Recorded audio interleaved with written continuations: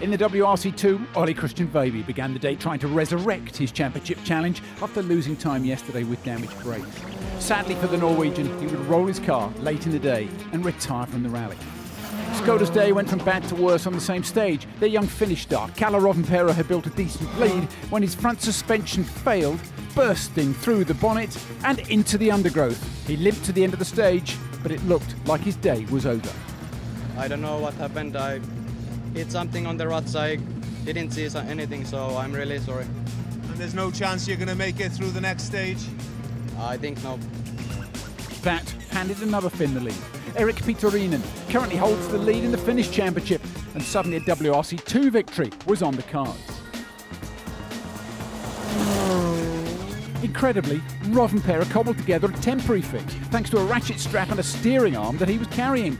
He tiptoed to the end of the final stage despite the bonnet popping open after they forgot to tie it down.